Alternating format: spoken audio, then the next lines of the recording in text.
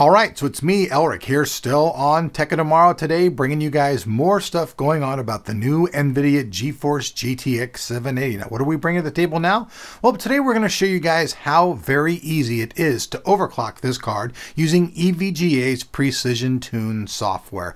We were able to overclock the card 100 megahertz, very simple, and we got some actually pretty decent results as well. Now, as a general rule of thumb for the beginning overclocker, you only want to do things in increments of 10 megahertz at a time. That way you can make sure that everything is very stable. That's what we did. We just kept increasing it until we got to that. And we just kind of left it at that due to the fact that we're not having, extreme cooling on this. This is just the reference-based cooling, and we didn't want to fry the card out.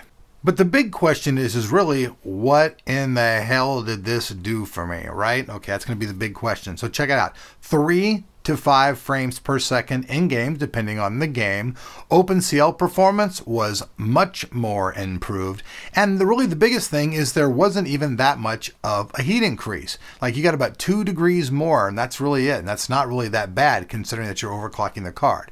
One thing to take note of though, we were very easily able to get the 100 megahertz overclock that we did without having to increase the voltage at all. And really the only time the voltage should be touched at all is if you're having stability problems. Like say that you actually did overclock the card, you said like 125, but you increased the voltage and it seemed to be stable without really blowing the card out of the water. You can go ahead and experiment with that. If the card's not frying out, you may get lucky, but you always want to take small baby steps. And EVGA's Precision Tune works very well. It's very simple and intuitive to use. You guys saw how simple that was to do. You just go in and click a couple buttons, drag and drop it, hit apply, and you're good to go. Lastly, we're pumping out a lot of videos today on launch day. I hope you guys like them. If you do, make sure you guys hit that like button and show us that you guys appreciate it. Like usual, anything that you've missed will be down there in the description button below. So click on that and you'll have all the information with links to anything you want to know. So I'm Elric. We'll see you guys back here on Tech of Tomorrow for more GeForce